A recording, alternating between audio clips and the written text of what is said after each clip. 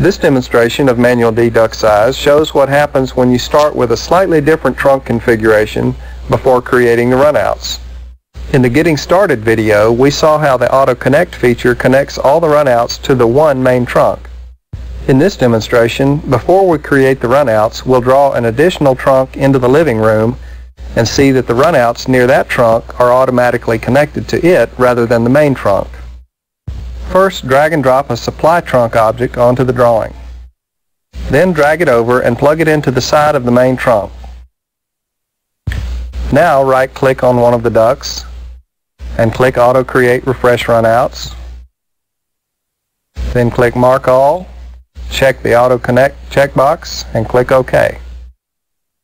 The same runouts are created as in the Getting Started video, but this time the runouts in the living room are plugged into the other trunk.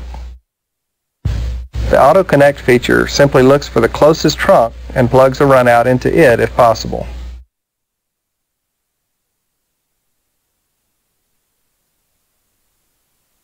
But remember that regardless of the kind of layout that is created automatically, you can always manually change anything about the duct configuration. Thank you for watching this demonstration of how the Auto Connect feature works with a slightly different trunk configuration.